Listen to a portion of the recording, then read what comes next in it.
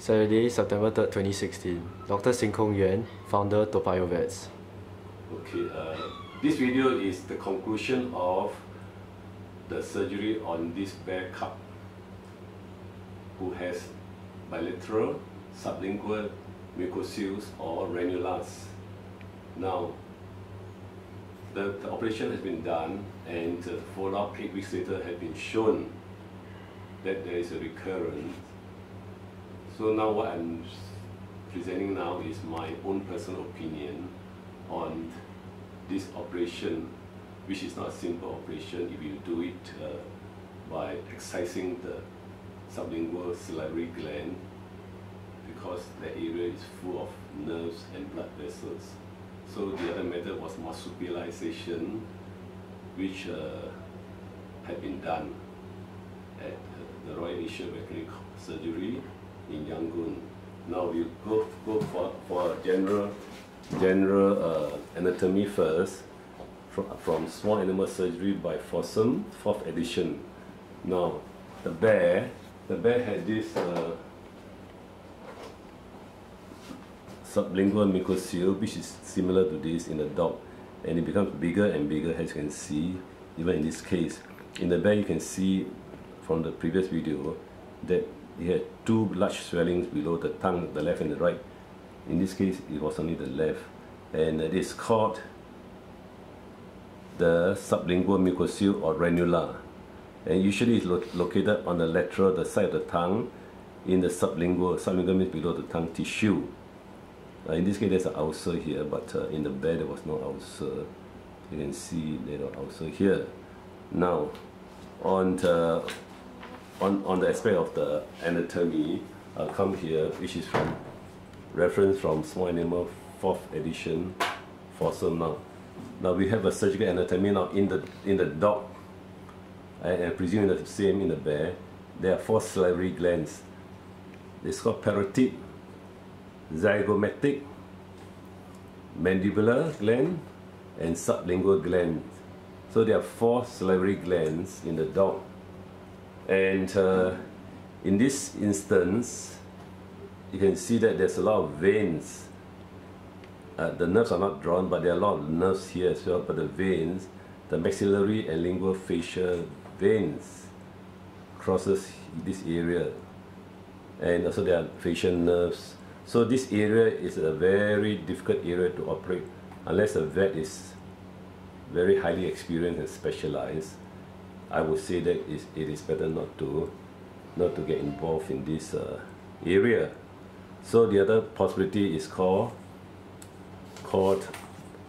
marsupialization of a ranula.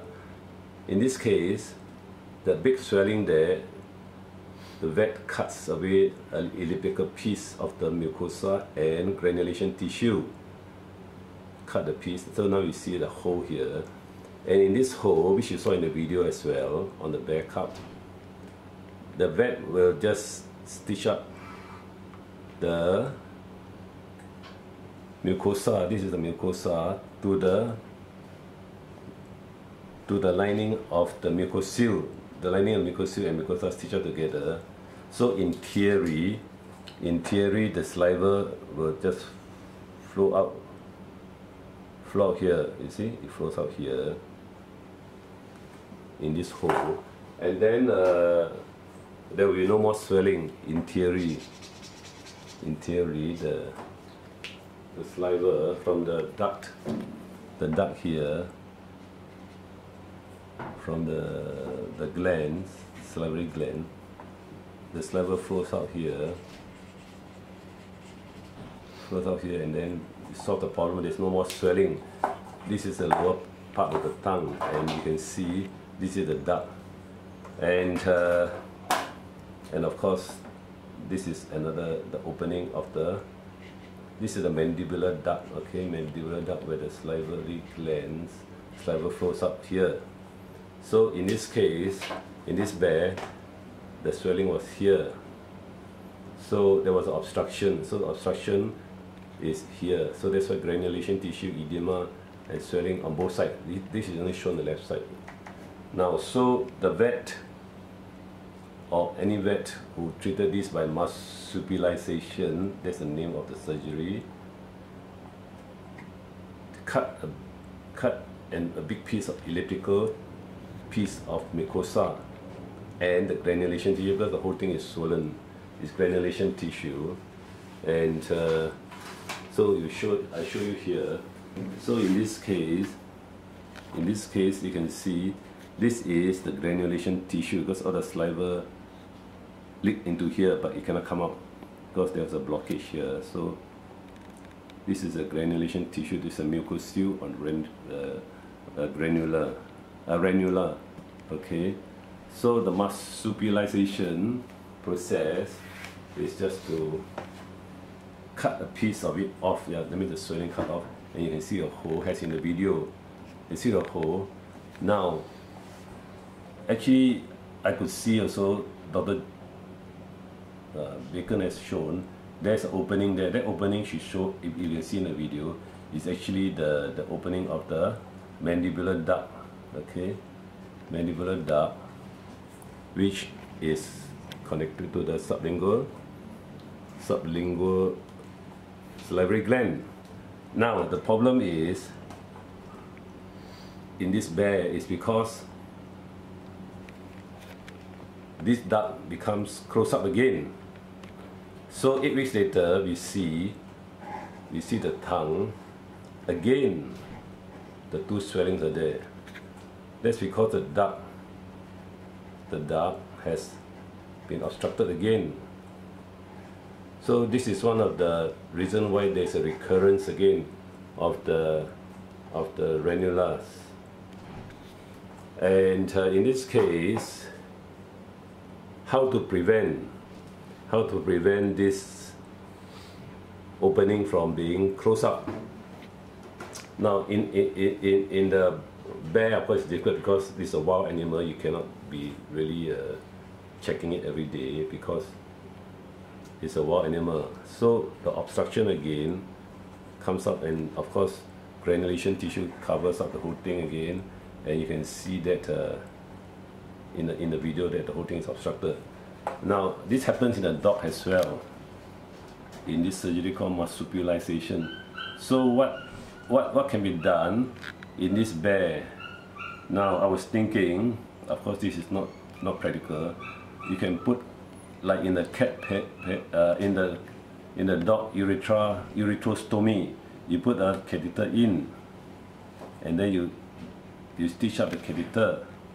You see the catheter, so that in this case the opening remains. You stitch up the catheter inside here, a catheter inside the mandibular duct. Okay, I call this the mandibular duct. The mandibular duct, you put a catheter in and stitch up so that the duct remains open for until the healing is done. You see, now that is done in the dog ureterostomy. Otherwise, the urethra closes up, then the urine can't come out, you see. So that is the thing we do in the dog. But in this bear, how are you going to put a catheter in? Because this is the tongue. This is the tongue. And this is not practical. But I'm just saying that there is one possibility, so that the mandibular duct becomes open while the rest can heal up. Then so finally you will get in theory, once you do this, then you might get a hole like that. Whereas the other part will be all granulated, close up, because the bear is difficult to clean here. There's no way you can clean up. So then the saliva will come up from here, and so there's no more swelling due to the saliva being able to flow out from the sublingual gland through the mandibular duct. Okay, that is ideal. Now the other thing is it's possible that anti-inflammatory antibodies should be given for 7 to 14 days before surgery to bring down the swelling and edema. But this is not practical again because this is a wild animal in a monastery, and nobody is really in charge of this veterinary side of it. So if you give 7 to 14 days, I presume with steroid antibiotics, the swelling will have gone down considerably, and then you operate, and then after operation you still give painkillers and anti-inflammatory, maybe meloxicam, and so you make sure that this part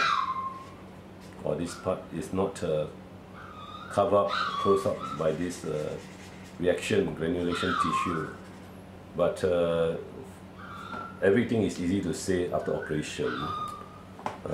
But I mean, it's very difficult to prevent recurrence if the tissue closes up the duct.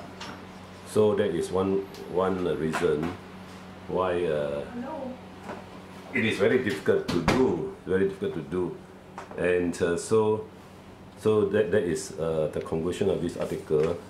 Now you can see here, the problem is the sublingual gland. You have another one here, another one here, you see? It's got a few areas. If it's just only alone, of course, it'll be easier, but I think in this bear, it's probably here, and then here, as well as the main one. So probably the whole thing becomes inflamed and granulated, causing a very big swelling under the tongue. So probably this one also involved, I guess. Yeah. So I suspect the obstruction is probably here, or maybe here. It's hard to tell, but definitely when you cut away this elliptical tissue, I could see the duct here. You can see in the video the duct was. You can see the opening of the duct in the video. Part of the video you can see the doctor can talk about it as well. It's about 3 to 5 millimeter across here. That's the size for the bear. For the dog, of course, it's smaller. In conclusion, that the marsupialization is a safer and simpler surgery, but recurrence is quite common. Now, if you want to do the detailed one, which is to excise the sublingual and the mandibular gland, there's a lot of bleeding. There might be hemorrhage, death from bleeding, infection, and difficulty in killing, because this is a bear, a wild animal. So if you want to remove this, it will be practically not feasible, because lots of bleeding, death, and then everybody will be unhappy because the bear would have died. And people, the bear cub is stressed. It's never been treated before. So the marsupialization is still the best approach. Now the bear is actually having a good big enclosure, and then we will hope that he can survive. He's eating food by putting the tongue to the side, and then he just eat. And then arising of these procedures, operation, the bear is given dog food and much better protein and a much bigger enclosure. So we are very happy, or at least I'm very happy for the bear cub. Dr. T.T. Aung and I are very happy, and we do see the bear now and then in the Tabawa monastery.